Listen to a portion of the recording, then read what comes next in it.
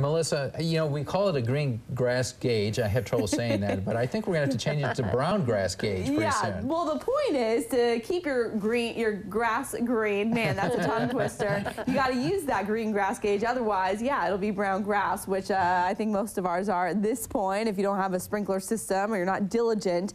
If you don't have a green grass gauge, by the way, you can pick one of those up right here at the KEZI 9 studios.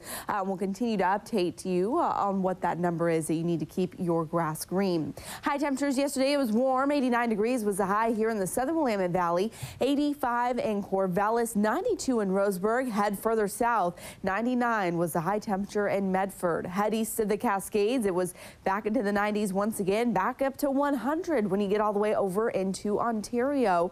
But we always have that place to go to cool off. The Oregon coast, 72 for the high temperature in North Bend, just 61 yesterday there in Newport. Now this morning, we are waking up to clear skies for the most part. That is, as you head east of the I-5 corridor, head west, and we have a little bit of cloud cover that's starting to make its way in from the coast.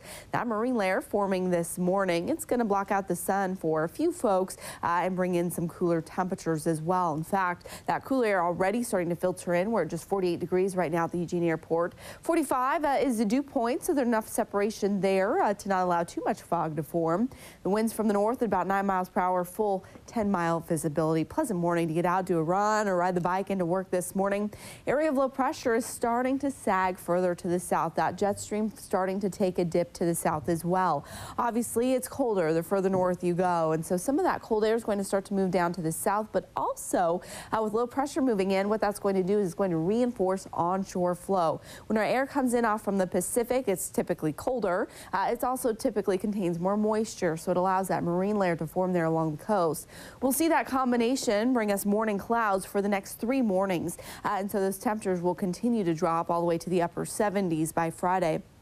But then early next week, we're going to see the exact opposite. High pressure right now is centered over the Four Corners region. And what's going to happen is that southern jet stream will reunite with the northern branch there. And that's all going to start to push back up across the Pacific Northwest early next week. As it does, it's going to bring the heat with it. It's going to keep any low pressure from sagging down from the north. We'll get back to sunny skies and another round of warm weather on the way. Again, moving up from the Four Corners region. So for now, enjoy the cool weather while it lasts. Mid to upper 60s along the coast. You'll see those morning clouds, still seeing the afternoon sun breaks.